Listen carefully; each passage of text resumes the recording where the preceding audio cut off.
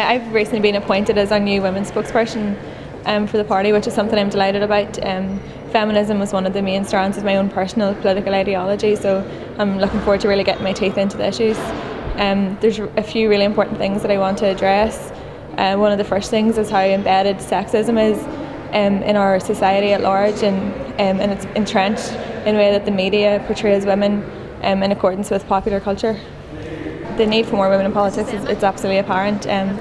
For centuries really, politics has had this negative image in the public, mainly due to corruption, but when you look back, the corruption has all been male dominated, and I think we need a new narrative. We need to have more women in politics, particularly in the Assembly here.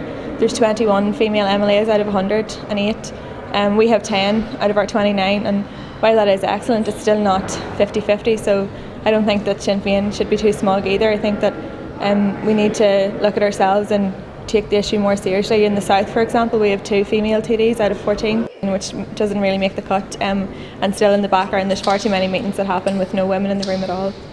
I think it is important that we make women in leadership positions to be seen as a social norm, because for too long there has been the age-old image of leadership as a white middle-aged man, and that has the massive potential to stifle the aspirations of future generations of women and present generations of women as well. We have a lot to offer, and young women want to make their voices heard, and I think we need to make room for them.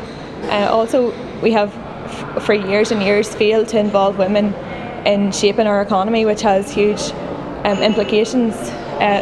Failing to involve and failing to recognise the potential and the talents of one major section of society doesn't make any common sense, let alone economic sense, so that's something that we have to address.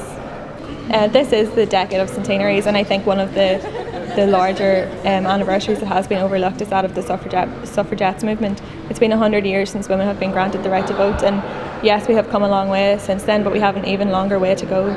I think it's time that we made gender equality a reality and a real priority, because equal societies have been proven time and time again to work and perform better for everyone, and that's why Sinn Féin are working to build a real Ireland of equals.